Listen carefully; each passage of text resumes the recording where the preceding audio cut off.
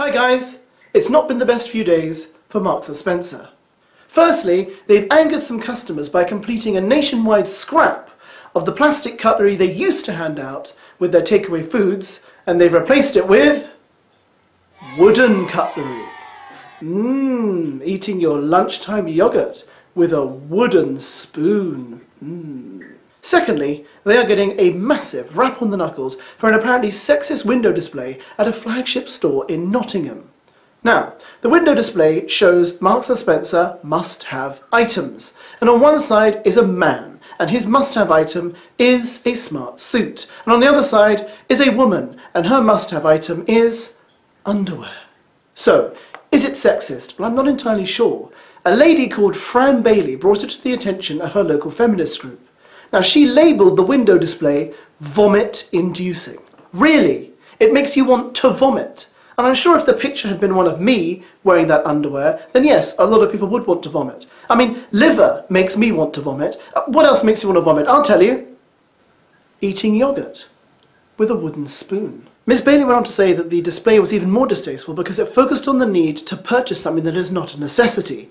She went on to say that what people should really be focusing on is getting warmth, shelter and food. And I agree, but I don't understand what that has to do with the window display or the rights of women. You see, I'm a Christian, and I believe that everyone should have warmth, shelter and food. Not just women, but women, men, children, dogs. Well, maybe not dogs because they're not that important. Well, don't be offended, dogs.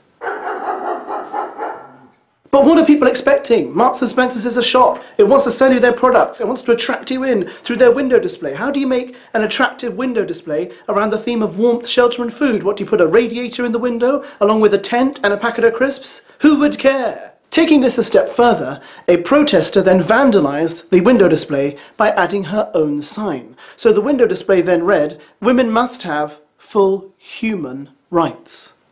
Now, where is the human rights violation in this window display?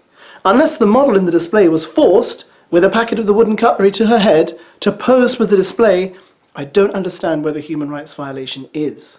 The irony is that as this row continues, Matthew Hedges, a researcher for Durham University, has been sentenced to life in prison in Abu Dhabi via a 5-minute trial with no lawyer for doing nothing but research in the Middle East. Now, surely that is a violation of human rights, not this window display. Now, just to close on a point of interest, Mumsnet has just published its worst Christmas present list, and of the 1,700 women they questioned, 94% said one gift they would retain would be underwear given to them by their spouse or partner. So like it or not, there is a market for it, it does sell, and don't forget, if you buy the underwear from Marks and Spencer, you can get free wooden cutlery with it. Post your thoughts below, let me know what you think, and thanks for watching. Actually, has anyone got a metal spoon?